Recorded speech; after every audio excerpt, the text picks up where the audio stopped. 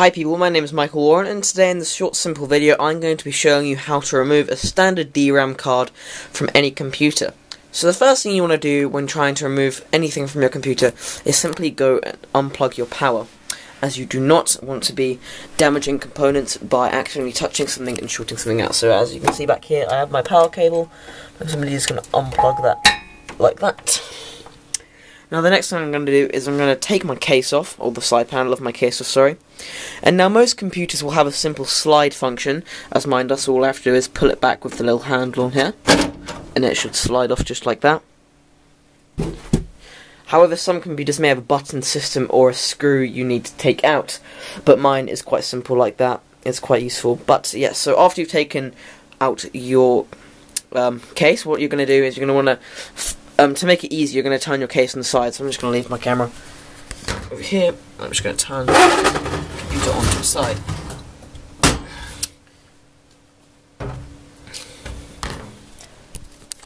After you've turned your computer on the side, you want to locate your SDRam slots. Mine are down here. You can just see the two green cards that are next to my heatsink. They are my RAM slots. And now, for most motherboards, there'll simply be a simple clip that is holding in your DRAM. Now, mine is just this little black clip here. What I'm going to do is I'm going to pull that back. Oh, sorry, it's on the other side. It's up here. So I'm just going to pull that back, like so. And it should clip. You should hear a little click, which means your SDRAM is no longer attached into your PC. And then simply by holding the green part of your RAM, just pull straight out. And as you can see, it comes out nice and easily like that. And keep this in either an anti-static bag or a nice sealed place so it does not become damaged by any static.